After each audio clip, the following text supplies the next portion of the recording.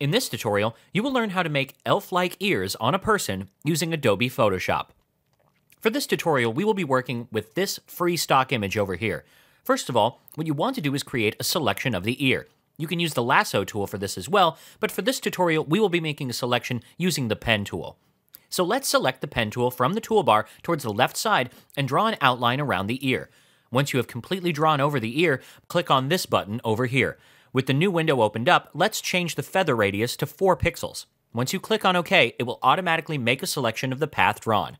Next, let's copy and paste the selection onto a new layer. For that, move to the Edit menu and click on the Copy option. Once done, move back to the Edit menu and this time click on the Paste option. The selection will automatically be pasted onto a new layer. With that taken care of, make sure the new layer is selected and press Ctrl-T to activate the Transform tool.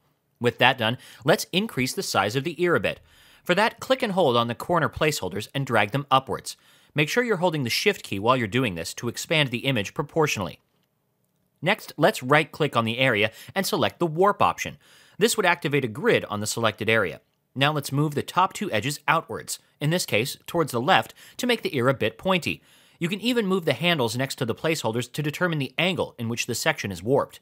In the same way, we will move the rest of the outer edges inwards and stretch the top part of the ear a bit more to give it that elvish look. You can even move to the right side of the grid and adjust the placeholders from there as well to manipulate the image. Next, we will create a layer mask by clicking on this button at the bottom here. After that, let's select the Soft Brush tool, adjust the opacity to 40%, and use it on the edges of the ear to smoothen them out a bit. And that's it, a simple way in which you can create pointy elf ears on an image in Photoshop. Thanks for watching. This was a HowTech.tv tutorial.